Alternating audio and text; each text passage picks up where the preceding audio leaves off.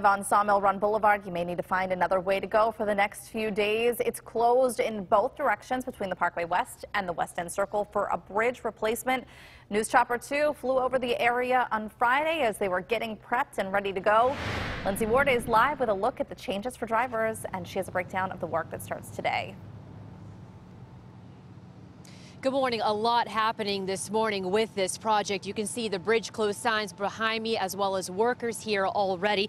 This is all in response to that Shaler Street Bridge, which is moving to a permanent place. Now, for those who travel in this area, here is what you need to know this morning. Part of Route 19, which is the northbound and southbound, will be closed until 6 Wednesday morning. PennDOT is calling this innovative bridge moving technology. They're using a technique that they've said they've never used before. The new bridge will be moved by using a self-propelled modular transporter. The work is part of a $14.5 million improvement project, which includes barrier replacement and ramp work.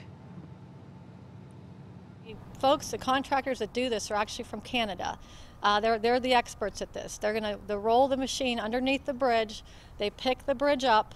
They'll move the bridge onto the southbound lanes. They'll move it down the southbound lanes, then over into the northbound lanes, and then they'll back the bridge into place.